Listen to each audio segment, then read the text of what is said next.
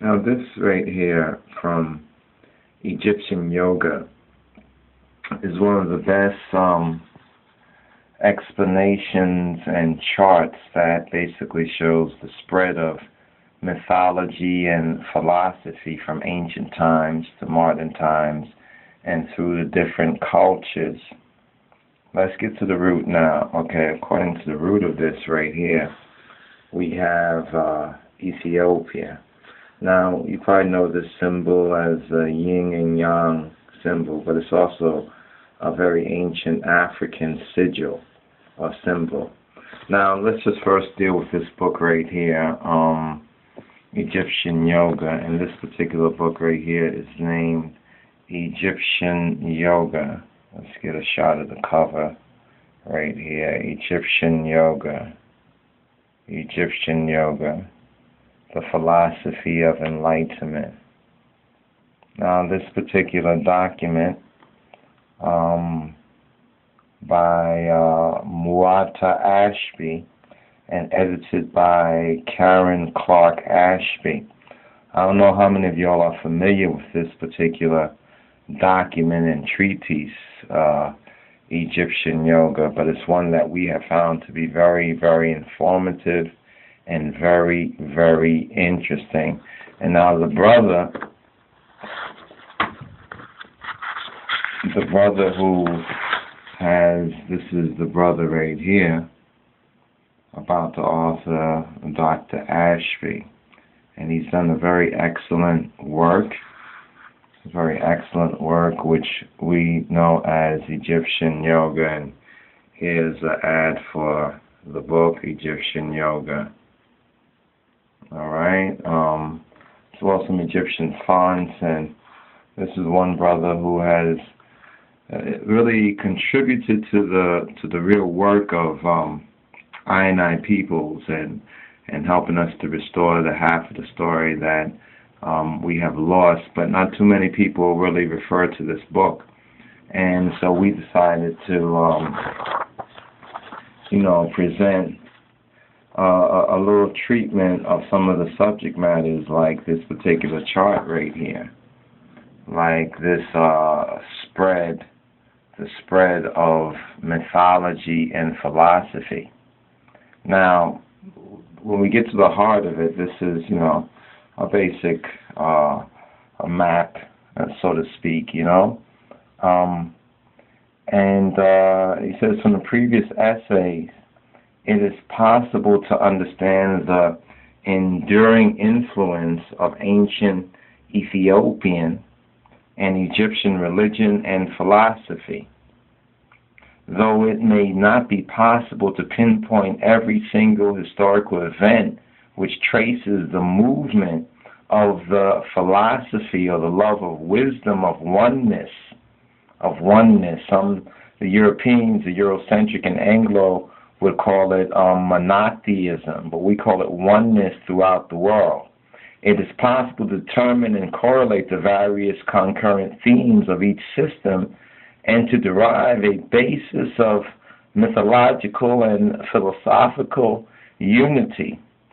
Through the study of history, a new picture emerges to our understanding of our religions and the meaning of our existence. Now, regardless of their origins, and some say that these origins actually go back to, the author says, Mars, Africa, Sirius, etc., it is possible to view our own religious origins and religious needs with a sense of commonality,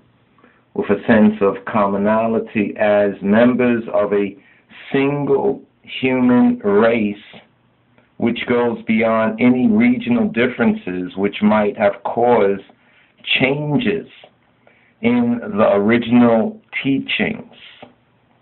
Now he says that on this particular page, and this is the Philosophy of Enlightenment, Egyptian Yoga. This is the spread of mythology and philosophy. So let's first go to the root. Now, some say that this actually originated, they said, from the universal spirit, or from the one God, whether Yahweh Ahad, Ahadu Amlak in the Ethiopian and Ethiopic church or Christian traditions of the Tewahedo or Orthodox Church, Ethiopian Hebraic root and truth.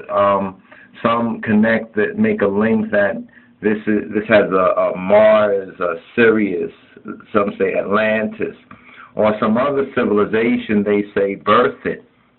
You understand? Birthed it, the culture that we have in Ethiopia and ancient Ethiopia, what we call Ethiopic, or in ancient Egypt, what we call either Kemet or Smaitawi or Tarseti, so forth and so on. But now, it is from Egypt that, as we see, as it branches out into different directions, we can see a branching out. We can see a branching out as it goes to the north to so-called Greek philosophy and what's mentioned as hermeneutics, or the Rosicrucians and the Druids and what's known as Eurasia. We can see that coming out from its root in Ethiopia and then going to Egypt, following the Nile or the Hapit Valley.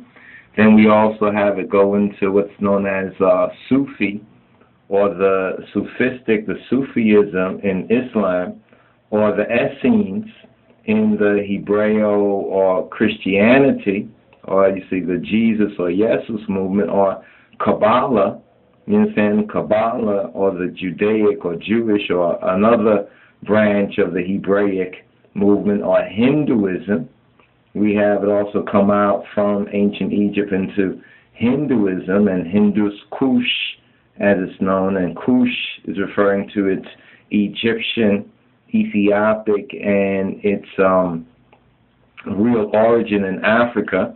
Buddhism, the same with Buddhism, coming out of Africa, coming out of Egypt, originating from Ethiopia, ancient Ethiopia, or Taoism in China. Taoism also coming out, branching out, or even in Japan, Shinto, the Shinto or Japanawi Hymenot in Japan, and all of this is now in Asia. Now, let's just count this for a moment. We have, how many we have here? We have 1, 2, 3, 4, 5, 6, 7. Isn't this interesting? When we read in Revelation, about the 7. You understand, those 7 stars. You understand, those 7 candlesticks. This is the illumination, or the religious illumination of these particular ancient cultures right here. But we can see the root clearly is in Africa, you understand, or more precisely in Ethiopia, or the Tob land, the Tobia, the good land, which later the Greeks would call it. The Greeks up here call this land Ethiopis, which mean burnt faces, some say.